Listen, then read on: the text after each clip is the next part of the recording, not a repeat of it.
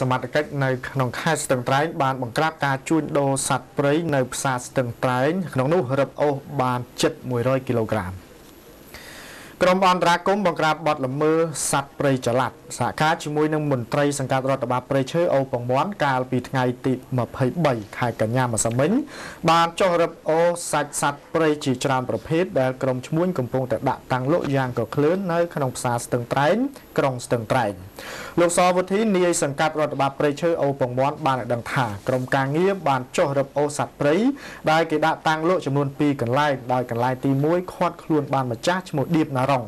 ភេទស្រីអាយុ42ឆ្នាំរស់នៅក្នុងក្រុងស្ទឹងត្រែងខេត្តស្ទឹងត្រែងព្រមទាំងរឹបអូសបានសាច់ជ្រូកស្រស់ចំនួន77គីឡូក្រាម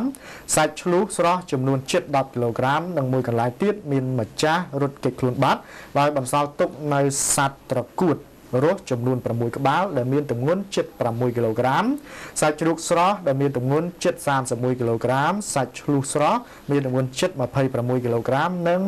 សាច់សត្វប្រាសក្រៀមទម្ងន់4គីឡូក្រាមដោយសរុបទាំងពីរកន្លែងសមត្ថកិច្ចរឹបអូសបានចំនួនសត្វចំនួនគិតជាគីឡូក្រាមប្រមាណជា82គីឡូក្រាមលោកនាយសង្កាត់បន្តថាចំពោះសត្វត្រកួតរស់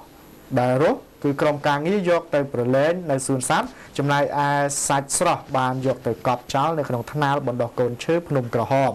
តែឡែកម្ចាស់លក់សាច់សត្វឈ្មោះថាឌៀបណារុងត្រូវបានតម្រូវឲ្យធ្វើកិច្ចសន្យាបញ្ឈប់ការលក់ដូរសត្វព្រៃជាបន្តទៀតហើយប្រសិនបើចាប់បានលើកក្រោយនឹងធ្វើការផាកពិន័យទៅតាមផ្លូវច្បាប់តែតងទៅនឹងករណីនេះប្រជាពលរដ្ឋបានដឹងថាជារៀងរាល់ថ្ងៃនៅផ្សារស្ទឹងត្រែងតែងតែមានក្រុមឈ្មួញ